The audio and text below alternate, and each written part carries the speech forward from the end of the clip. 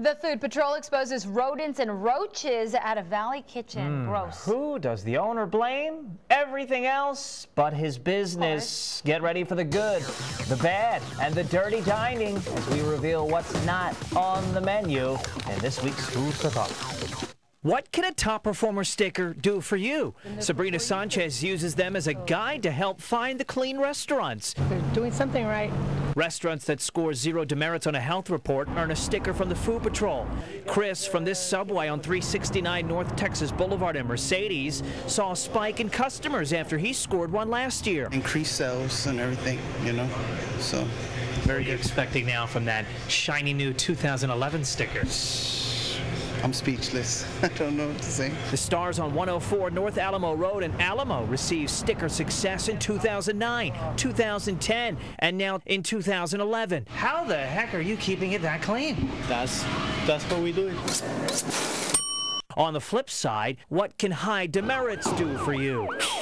Arturo Gomez flat out avoids kitchens that earn them. Disgusting. Owners who receive them, Come on, let's go get them. can't even hide the fact they're embarrassing to score on a health report. How did you feel when you saw that on the inspection report? Well, it is not nice. 7 Mile Express on 7907 West Mile 7 near Mission is a low performer.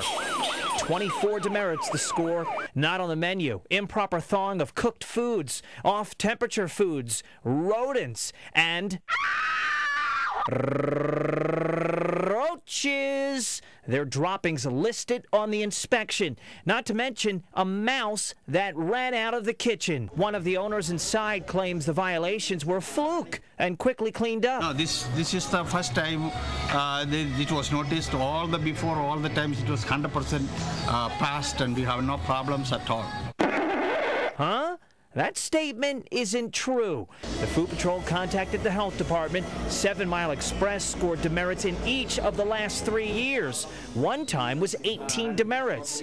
As for the roach poop and mouse during an inspection, the owner blames nearby construction and calls the area around his store sloppy. So it sounds to me like you're not taking any blame at all inside this building. No, it's from outside. Demerits or a sticker? You decide. Keep it clean.